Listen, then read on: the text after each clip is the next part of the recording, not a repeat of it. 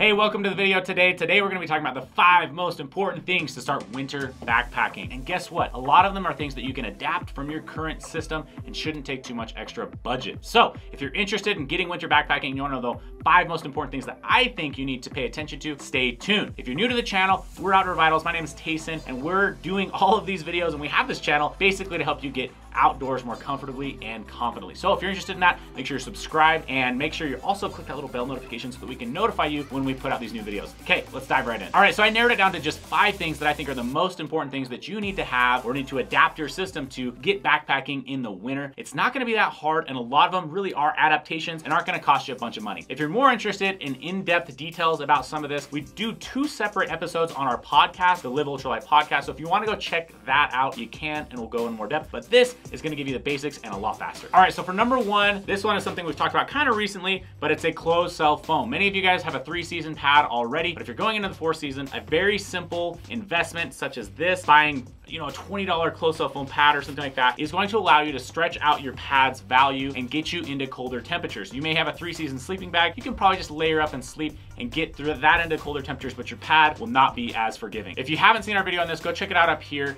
We go in a lot more depth on this. All right, so number 2 on the list is insulated boots and gaiters. Gaiters can be pretty important. A lot of times I'm running the sawtooth pants and using the trap at the bottom and the shoelace clip. That works pretty well, but if I'm going into deep snow, I will bring the gaiters. But more importantly are the boots. Insulated boots, I think sometimes are an expense people are not sure they want to invest in. I picked these up on clearance on an outlet section from Under Armour. I didn't expect much out of these boots. I spent like $100 on them and they've been great though. They have an 800 gram insulation, Primaloft insulation in them, and they've made a world of difference. Speaking from a guy who has had frostbite twice in his feet and lost feeling for a month to 2 months at a time in some of my toes, trust me, these are worth their weight in gold. You can't just switch socks out in the winter and expect to stay super warm. Maybe if it's like one day you can try to pull that off, but insulated boots are worth their weight in gold. So number 3 on the list today is gonna be insulated gloves. Make sure that you have a good set of waterproof and insulated gloves. These ones I really like because they're kind of half mitten, half regular glove. They give me some level of dexterity, but they're super warm. And I can actually pull my finger out of this area and shove it into the mitten if I'm getting cold. And then I'm back to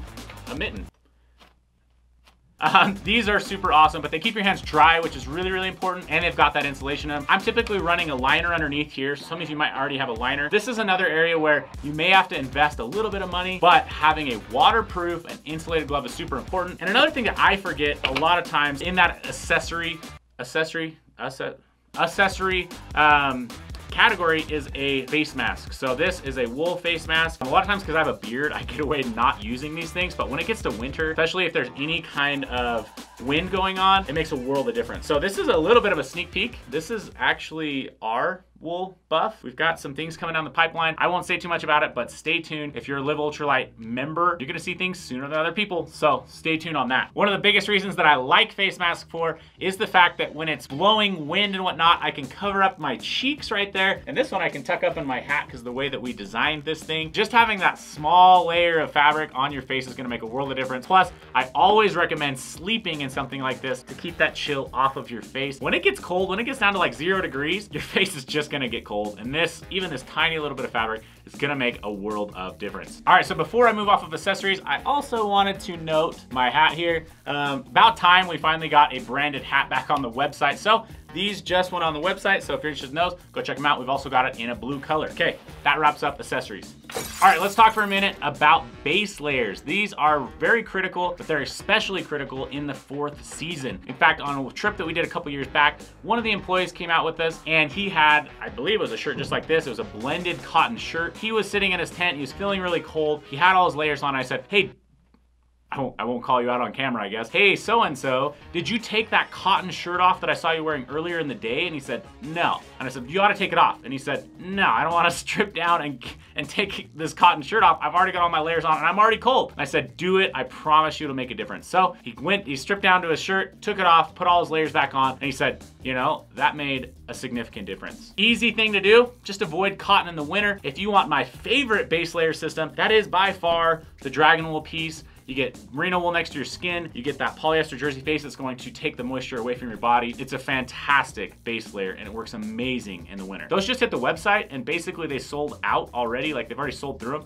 but we are getting a second shipment in January around the 10th. Watch the website if you are interested in getting your hands on some of this dragon wool. And note for some of you that might be more interested in budget items, look at fleece. And one thing that I did as a kid that actually did work was I'd wear my fleece pajamas. I'd take my Christmas pajamas and layer them under pant, or if I had a fleece top, I'd layer that. Fleece does extremely well. It's gonna be more heavy and bulky than some of the other like technical, more expensive items, but it works. It works when it's wet. If you sweat, different things, it's gonna stay warm. That's your budget tip for this video. All right, we are on to tip number 5 for getting started in winter backpacking and definitely trying to stay warm out there. And that tip is going to be get a high loft insulation piece. You don't want something that's not very lofty or that might be a windbreaker or might look good around the town. What you really need is something with loft. This is the regulator down jacket. You can see the loft in here. The Loft-Tech jacket's gonna be great. The regulator jacket's gonna be great. The regulator jacket's gonna be a little bit better for the colder temperatures. And then obviously both of them are gonna have those pit zips. Anyways, what I end up doing a lot of times too is I'll hike in the